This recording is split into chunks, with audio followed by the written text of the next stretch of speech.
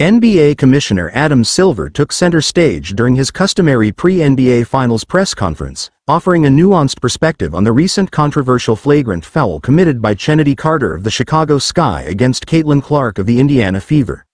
Silver characterized the incident as a quintessential "welcome to the league" moment, asserting its familiarity within the realm of basketball dynamics.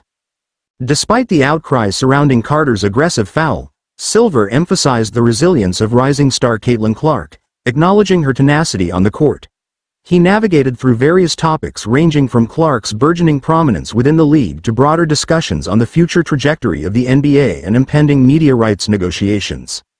Reflecting on Clark's rising prominence and her riveting rivalry with Chicago Sky's Angel Reese, Silver painted a picture of burgeoning interest in women's basketball, deeming it a very healthy development for the sport and the league at large.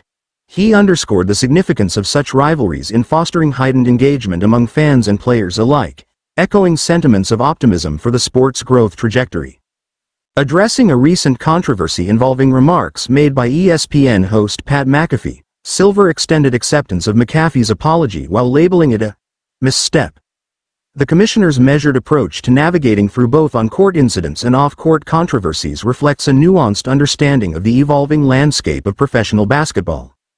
In essence, Silver's remarks encapsulate a multifaceted perspective on recent events, underscoring the complexities inherent within the world of basketball and the broader socio-cultural context in which it operates.